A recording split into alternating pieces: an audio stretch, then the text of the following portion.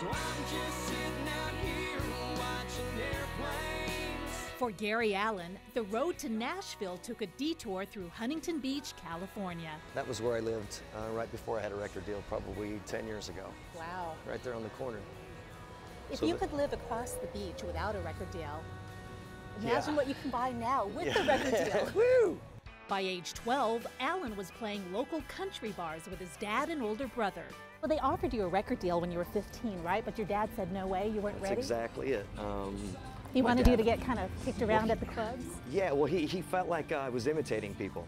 So he said, you need to play the clubs and figure yourself out more before you go in and let a record label tell you what to do, otherwise you're too pliable. Until you're sure that I want. By the time he and his wife Angela moved from Surf City to Music City in 2003, Allan was used to doing things his own way.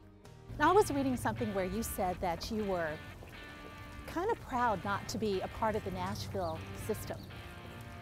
I'm sure that went over real big in Nashville.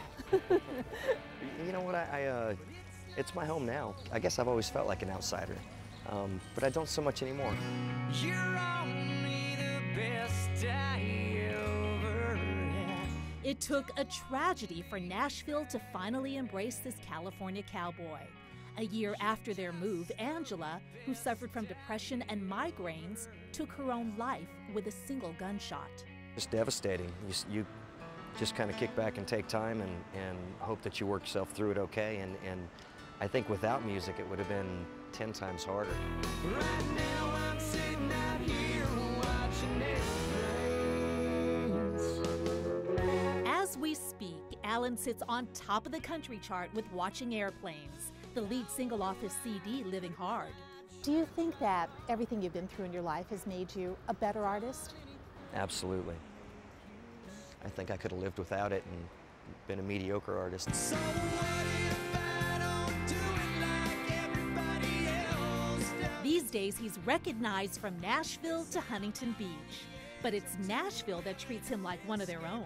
Once in a while, a kid will just go, hey, I love your music, but that's about all I ever get here. But you're right, in Nashville, people come over and sit down at your table with you. Share part of your meal, grab a fry. Like it's a bad thing. Denise Kwan, CNN, Huntington Beach, California.